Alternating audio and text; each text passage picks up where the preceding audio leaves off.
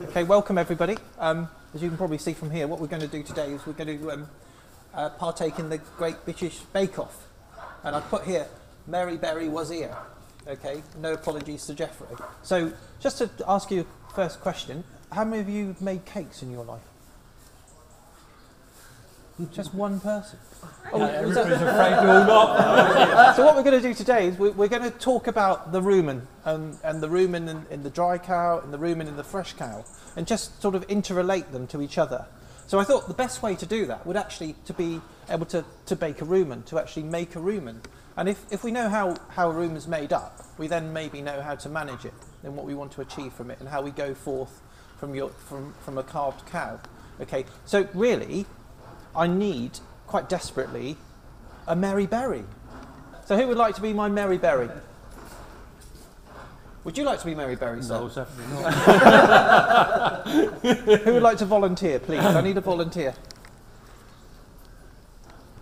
Go on then, you're looking at me. Come over. Oh, you're Phil. So, Mary Berry, welcome Mary Berry. I think we're a round of applause for Mary Berry. There we are, well done. Okay, so what's your real name, Mary? Phil. So this is Mary Phil Berry, and today he's going to make us a cake. He's going to make a rumen. You looking forward to that? Oh, excited I am. You don't look excited. You need to be jumping up and down. So because this is you know, we're here. We've got to try to create the best image. So we need to make you look like a cook.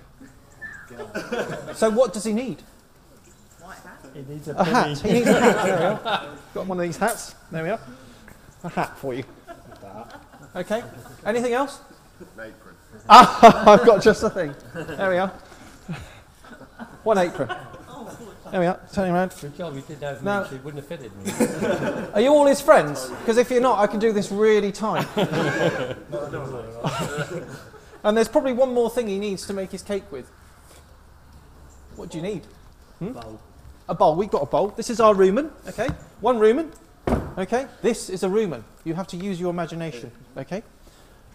What else do you need? Spoon. A spoon. Yeah, I've got a spoon in here as well. How about that? There we go. So there we go. So this is where you have to get involved and answer the questions. You're off the latch, mate, now. Okay, thanks. So the main ingredient of a good functioning rumen. Forage. Forage. Yeah, before forage. Bugs. But before bugs, actually, the most important thing in anything in life, really. Water. Mary, do you want to add the water? How much would you like? All of it, I think. There we are. Mary's adding the water.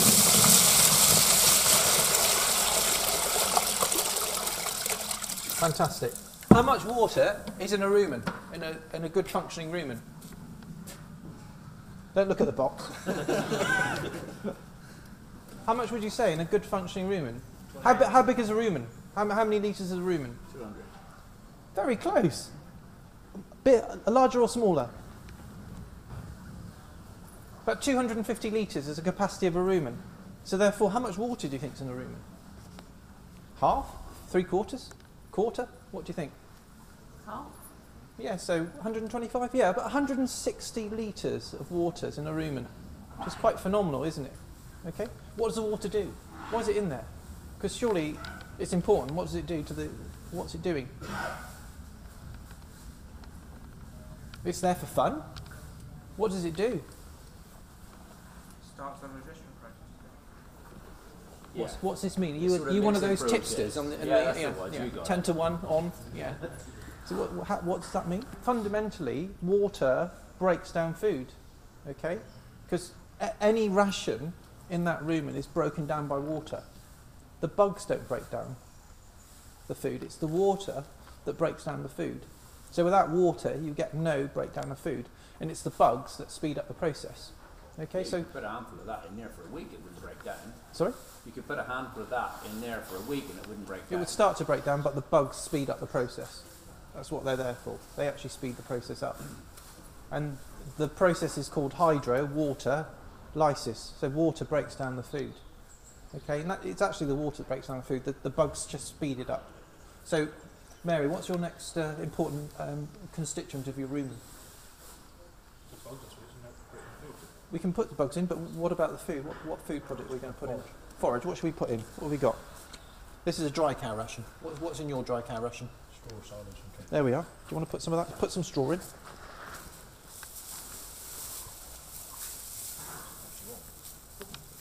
I don't know how much you want. You should know. You're the cook.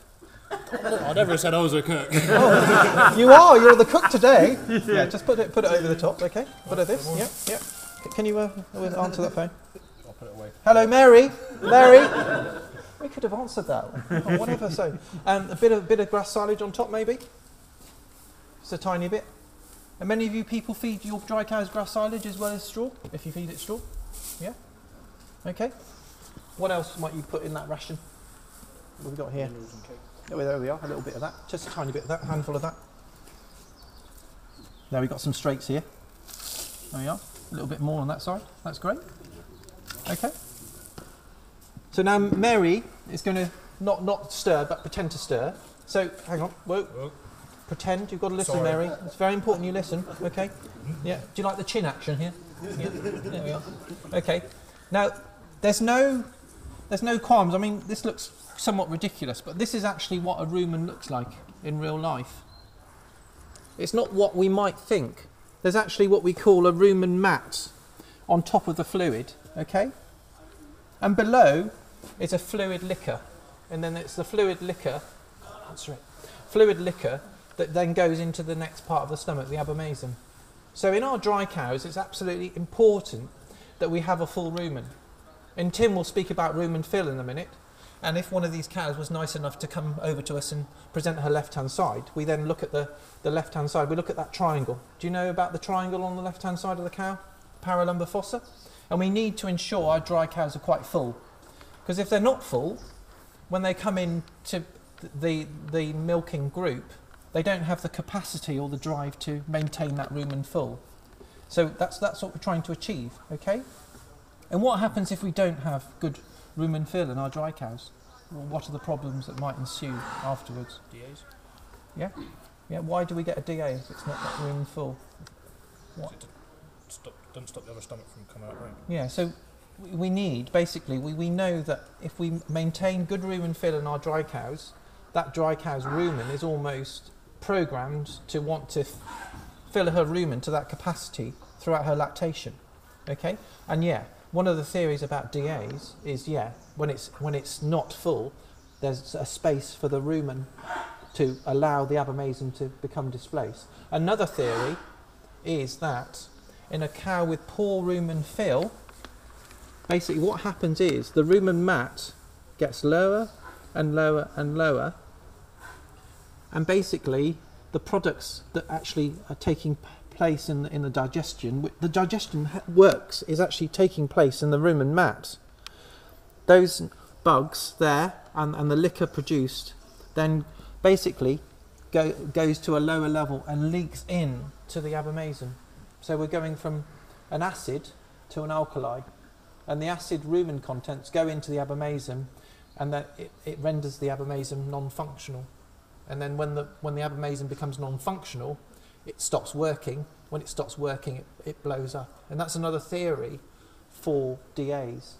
And the main reason why a cow gets DA is poor dry matter intake.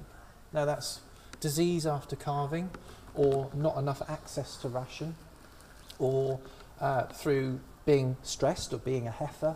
And I think we just dwell on it very quickly.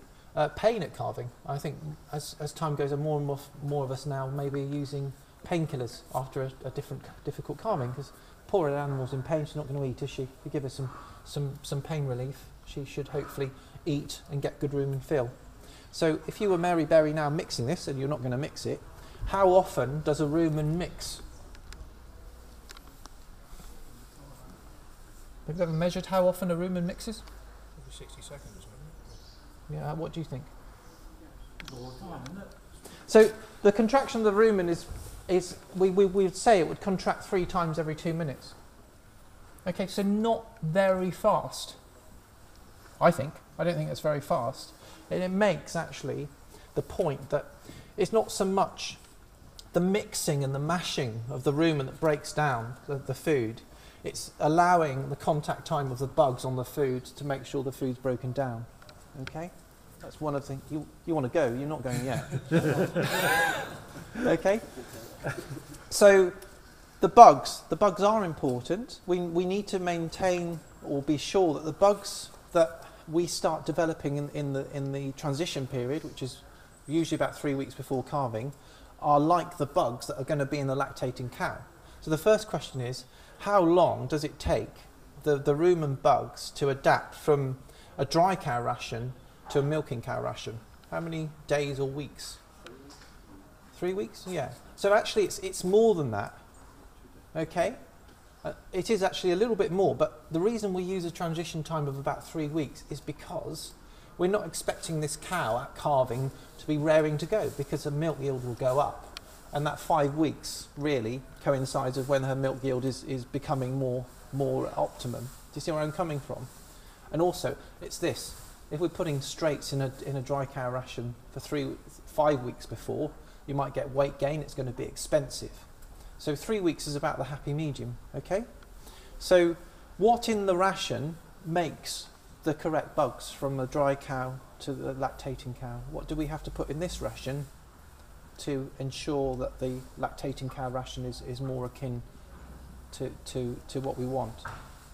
What part of the Blend. the blend? What part of the blend? Protein.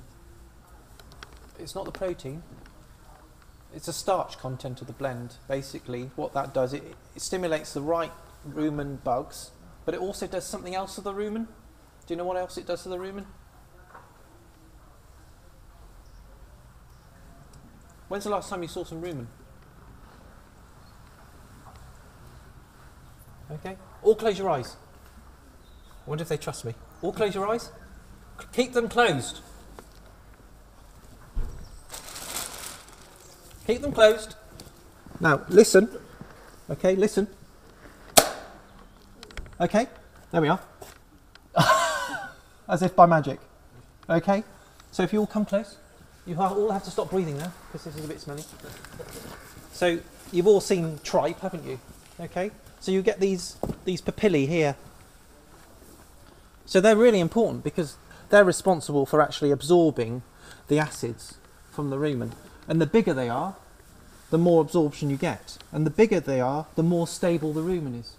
Because, you know, do you feed cake here in the parlour? So whenever you feed cake in the parlour, the rumen pH really drops, and you need a stability scheme. And the greater these fingers, the greater the surface area of these fingers, the more absorptive capacity you get. And it's the starch content of your dry cow ration that make them grow, okay? And we know that if you do that right, you increase the absorptive capacity of your rumen by 5 times, which is quite tremendous, isn't it? Okay? So that's worth bearing in mind, and that's only done by ensuring that the ration here is like the ration that the milking cows are going to have. And the thing with rumen, you know, it's actually not that thick, is it? The actual muscle is not that thick. You'd all assume, wouldn't you, that it would be a really thick structure and it will be mushing the food all the time. But as I said to you, it's really slow. The rumen is literally 3 times every 2 minutes. And it's basically, if it were any quicker, the bugs wouldn't have much contact time with actually to do the work they want to do. Okay? So that's rumen function. So I hope now you can go in, you can actually make your recipe, you know, in your mixer wagons or however you feed your rumen, to ensure that your dry cows are full, okay, and the bugs are actually changing such that they can be adapted to the milking cow ration, and ensure at calving that a cow has really good access to as much food and, more importantly, water. So I think it's the water that really gets them to drive their dry matter intake in. Do any of you stomach tube your cows at calving, or no? How much water do you think a freshly calved cow should eat? How much water do you think she should drink at calving? I'm just trying to find something to wash my hands. There we are. How many buckets? How many buckets would they drink at calving, do you think? 50 years. Yeah, how many buckets is that? About 3 buckets. Yeah, I reckon about 3 buckets.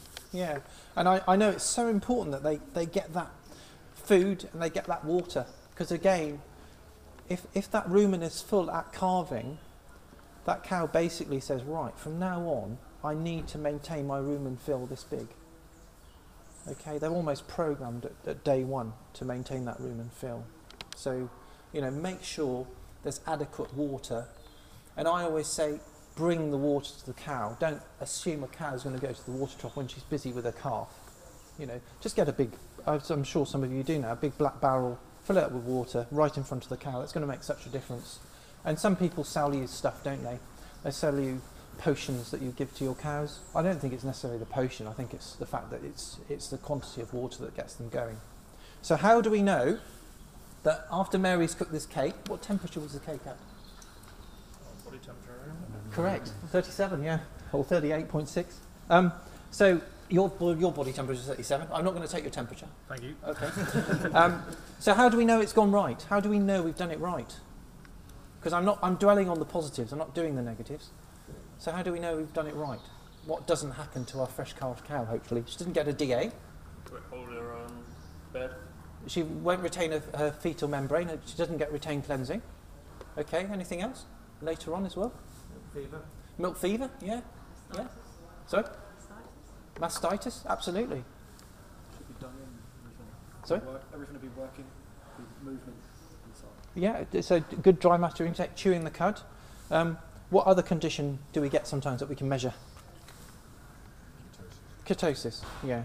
And I mean, we'll just talk a little bit about ketosis now, and the fact that that we reckon about 30% of high yielding cows have what we call subclinical ketosis.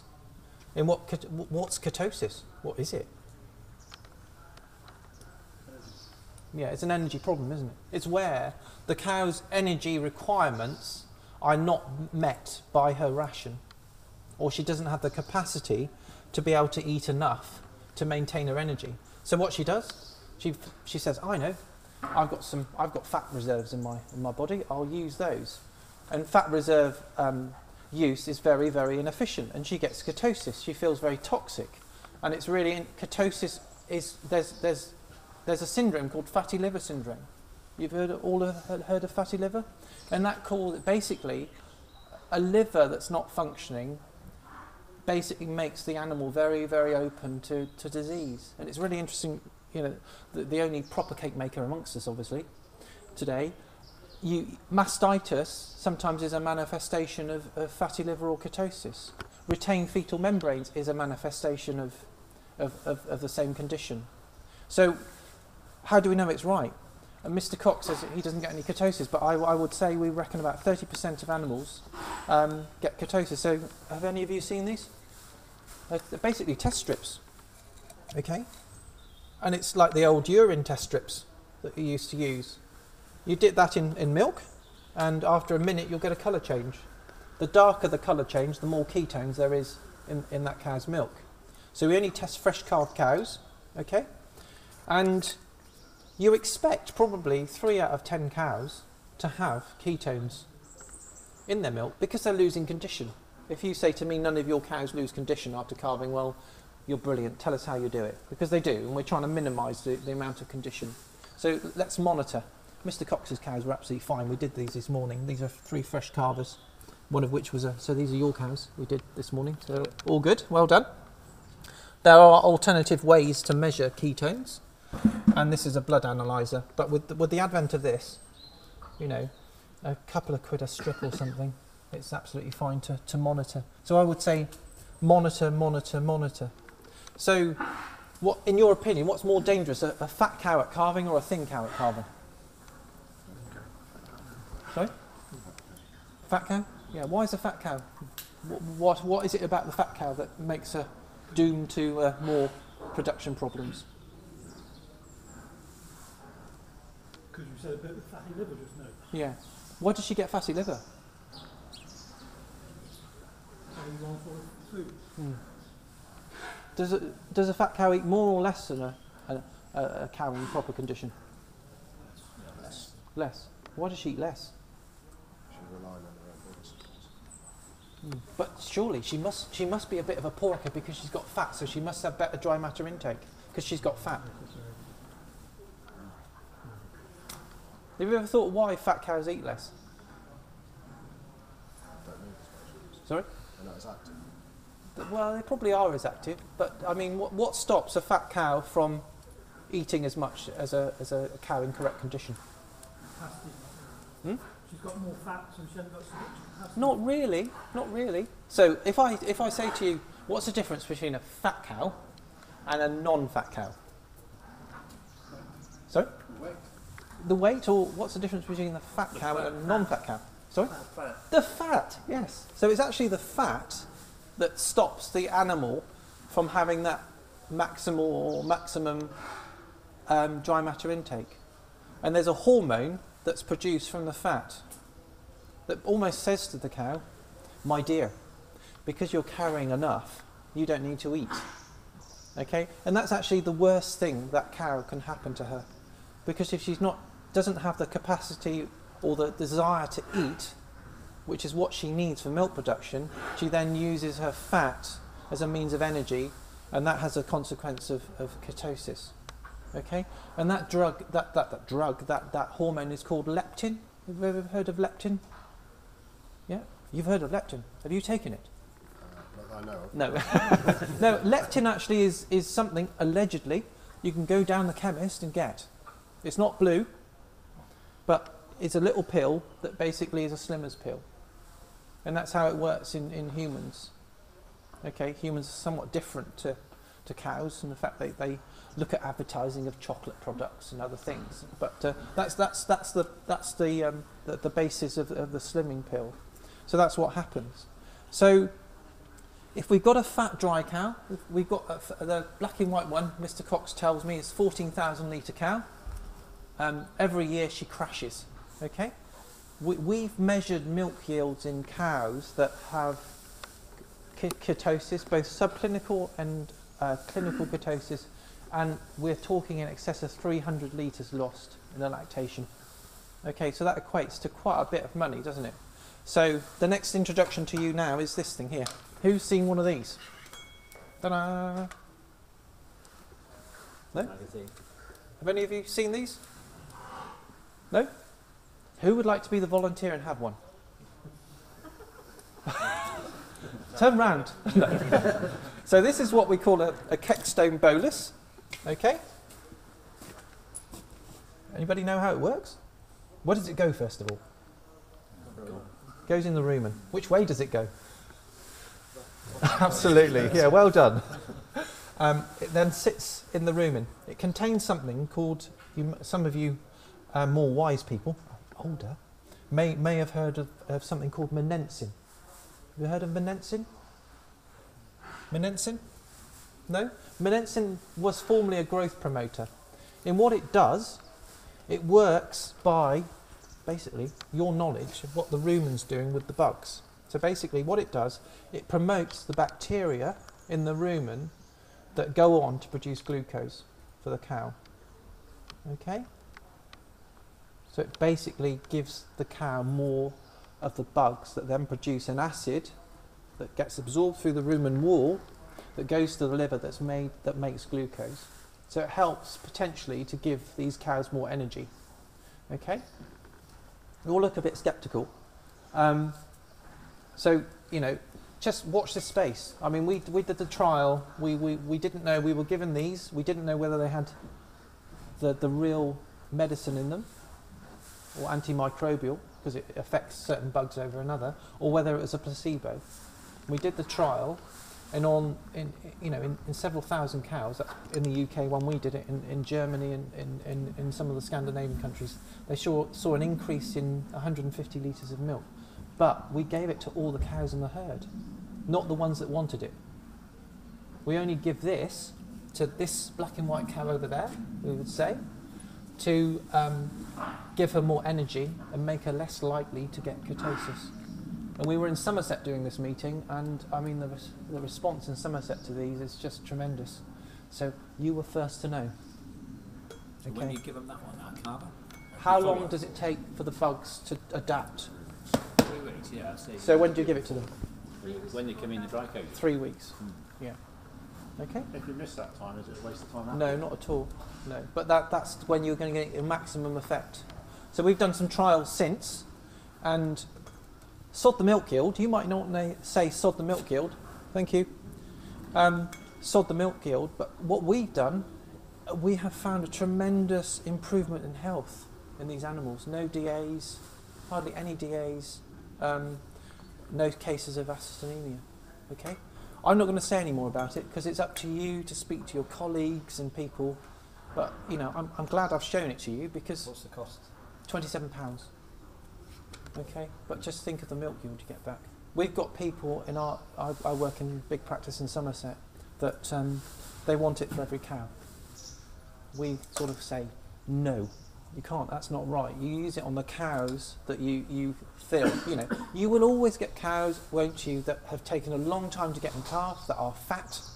We would use it in cows with yonis because they can't utilise their food. We'd use it in cows that have twins, if they've been scanned with twins. You probably know they've got twins from their condition anyway, you know, later on. In lame ones that, you know, can't utilise their food, and in fat heifers as well. And, you know, the results are really, really good.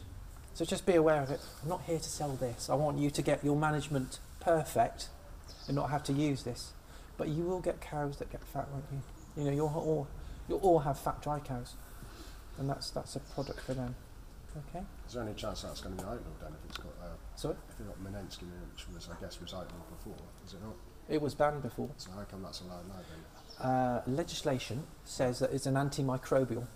Right. Okay. So it's Okay. just different packaging. Yeah. basically. Yeah. And it you know, it's widely available in New Zealand. So it's just come over to the UK. All right. So we've got a few more minutes left. I think before we do, we've got to give a round of applause to Mary Berry.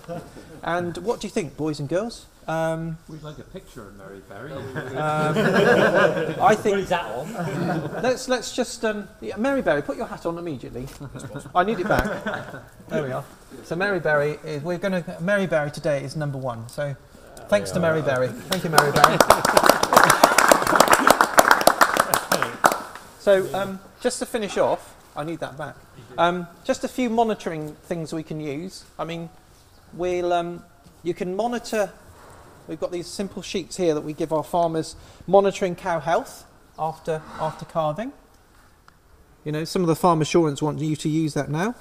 There are monitoring sheets for the use of the keto test. Okay. And what we're going to just finish on is body condition scoring. So who have you body condition scored their cows? Anyone? No? It's clearly not important then. But I'm saying it is important. It's important because we know the greatest factor in the ongoing fertility of your animals is how much condition score they lose between when they calve to when you serve them. And it's phenomenal. If they lose 1 condition score, okay, we equate that to a reduction in conception rate by about a half. So it's absolutely fundamental. So basically we need to calve our cows in the correct condition score. Okay? If we calve them in the correct condition score, their body says to them, right, there's none of this leptin going around today because I've got exactly the right amount of fat in my body. So the only way I can get my energy is through my ration. Therefore, I've got to eat a lot. And you're all dairy farmers. If a cow eats a lot, guess what? Gives you more milk. It's more healthy. Okay, so there's some condition score charts here. Take one away with you. We can't get the cows near enough today, but it looks at obviously the back of the head, the tail head, and looks at the spinous processes. And do take one in a minute when we come to an end. Okay. Oh, Mary Berry, there's a little thing here that you might have to try as well, just to. Yeah. Do you want to count this chap's fillings? There we are. So before we go, come this way. All come this way. We'll show you these bits and pieces here.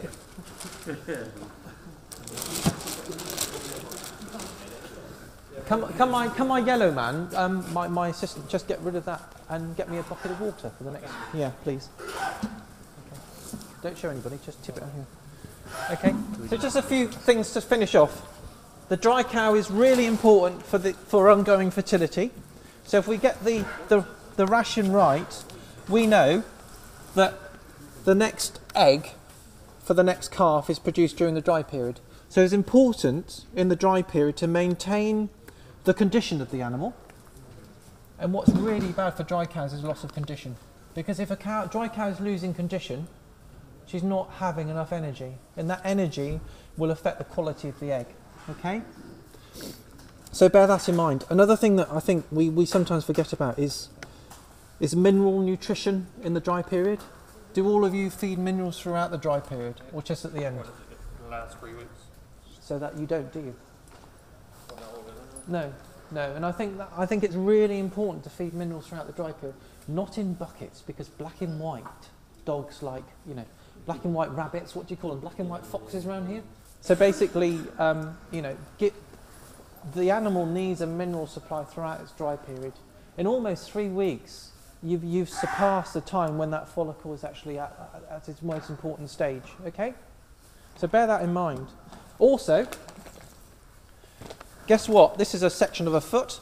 You've got bone and you've got hoof. What's in between the actual horn and the bone? Do you know what this area is called? Where the blood vessels are?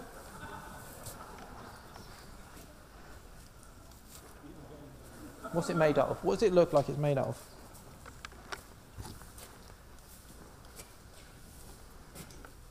Is it muscle? Is it blood? Could it be fat? It's fat. So this is what they call the fat pad.